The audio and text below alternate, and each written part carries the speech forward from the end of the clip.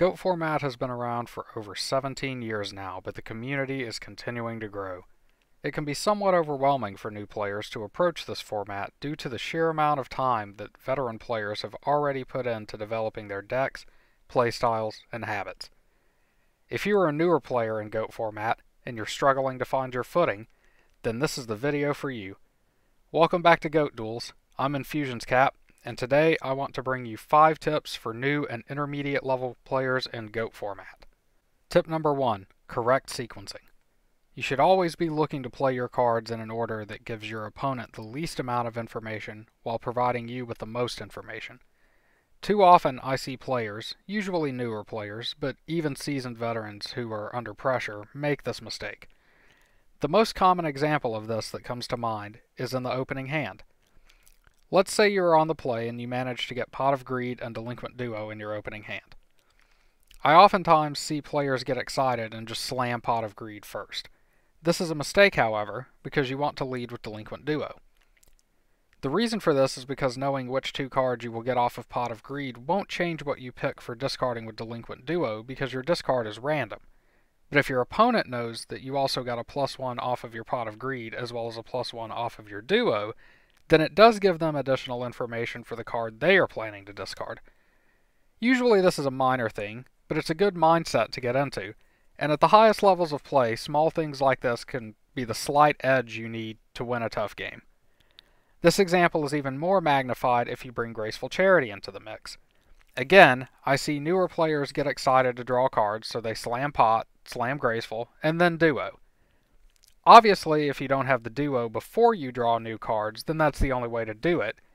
But if you open with the draw cards and the Duo, you want to Duo first, not only to deprive the opponent of information, but to also increase the information you have for your discards off of Graceful Charity, because not only will you have the maximum number of cards in hand at the time of discarding for Graceful, with a Duo Pot Graceful sequence, you will also get to see 2 cards from your opponent's hand discarded to Duo, which gives you information on potential power cards like Heavy Storm or Mirror Force maybe being out of the mix early on, or at the very least can give you information about the matchup. For example, if your opponent loses a copy of Ninja Grandmaster Sasuke to Delinquent Duo, then it's a pretty safe bet that they're on an aggressive warrior strategy, and you may have something like Nobleman of Crossout, which is traditionally bad in that matchup, that you could just discard to your Graceful Charity simply because you were able to mine a little bit of free information by sequencing your cards correctly. These are straightforward examples, but the important thing is to build that mindset. This line of thinking brings us to tip number 2 as well. Tip number 2, use main phase 2 correctly. If you're going to make a play that does not pertain to the current turn's battle phase, try to do it in main phase 2. Obviously, there are a couple of exceptions to this, which we will talk about in a moment, but most of those are based on specific matchups or situational reads on specific cards. For the most part, however, you want to do things like setting monsters and setting traps in main phase 2. The reason for this is, like with the first tip, it's all about depriving the opponent of information while giving yourself more information. One really common scenario in this same line of thinking that we see often is when an opponent has a face-down backfield card and a face-down monster, commonly known as the T-set, and on your turn, you summon a monster and then use Nobleman of Crossout after the summon is successful. The obvious reasoning for this play is to play around Torrential Tribute, but something else it does is deprive your opponent of information while giving information to you. Since the opponent does not know you have Nobleman, they may use their set spell or trap, and then you get to keep your Nobleman, and they still don't know you have it, but you gained information on their backfield while simplifying the game state. The same line of thinking can be applied to sequencing your plays around the battle phase. If you set a monster in main phase 1, you are most often working against the goal of giving yourself information and depriving your opponent of information, because this provides your opponent with the insight that you don't have a normal summon coming in main phase 2, which can change their decision about using a battle trap, for example. This also means that if the battle phase does not go as you planned, then you no longer have the summon option in main phase 2 to adjust your plans to adapt to what happened in the battle phase, because you're locked into the choice you already made. So by going the route of setting in main phase 1 instead of testing the waters and then doing your sets in main phase 2, you're actually limiting the information you have and giving information to your opponent instead. Like any good rule, however, there are occasional exceptions to it, and these exceptions are usually centered around cards like Morphing Jar or Deskawala. If you have a read or a gut feeling that your opponent may have one of these cards as a set monster that you are planning to attack into, then you may want to break this rule and do some sets in main phase 1 even if they don't directly pertain to the battle phase of the current turn. While burn decks are where you will most commonly run into these kinds of scenarios, they are possible choices for more controlling decks as well. This is just something else to keep in mind as a possible variation from the standard that you might need to make. A lot of Yu-Gi-Oh! Is judgment calls and information gathering, and this is a perfect example of where you may need to venture from the norm, but it's also important to understand the norm before you stray from the beaten path. Tip number 3, reckless side decking. Side decking is, generally speaking, one of, if not the most difficult aspects of the game. It's also one of the strongest tools at your disposal to stay on top of rogue strategies or to tip a matchup where you are disadvantaged on paper back into your favor.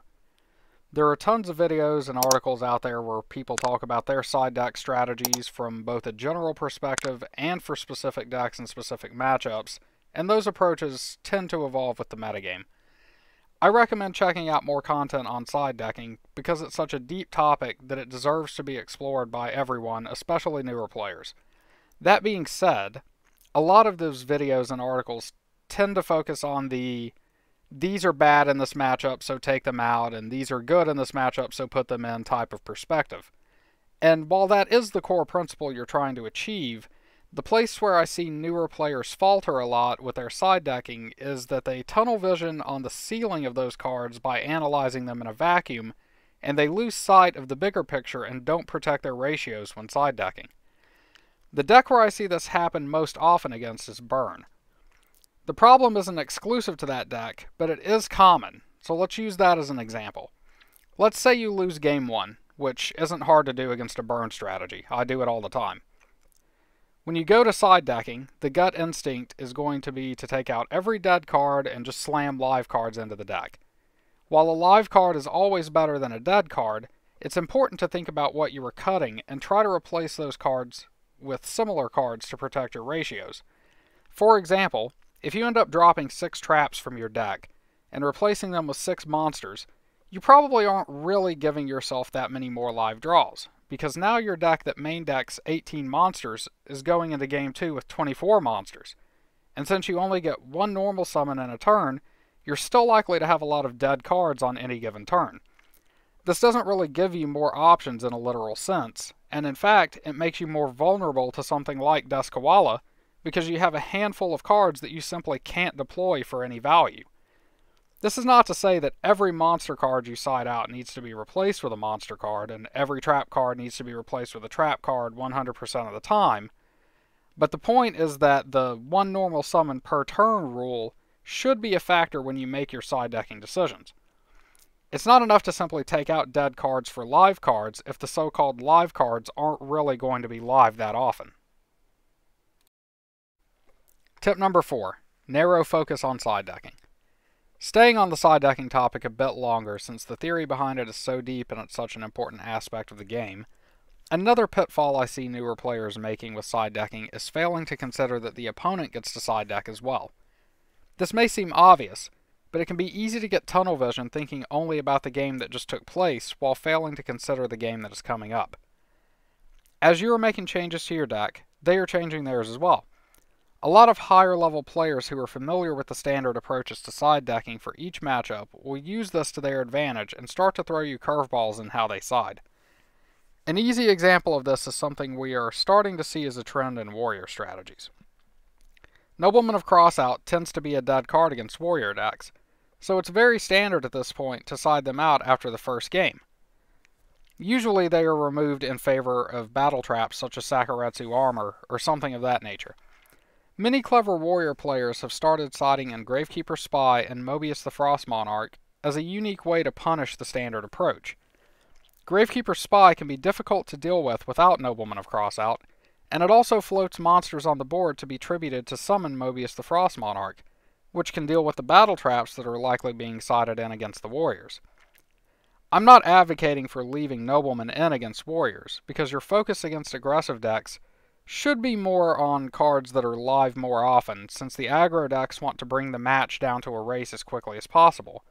But I do want to bring these kinds of scenarios to your attention, because little forks like that can be a way to gain an edge over an unsuspecting opponent. So as you learn and experiment, keep things like this in mind. If your opponent thinks they have a strength, see if you can find a way to turn it into a weakness. And finally, tip number 5, play in a comfortable style. This is a big one. The number one thing I see newer players do is net deck and then resist making any changes.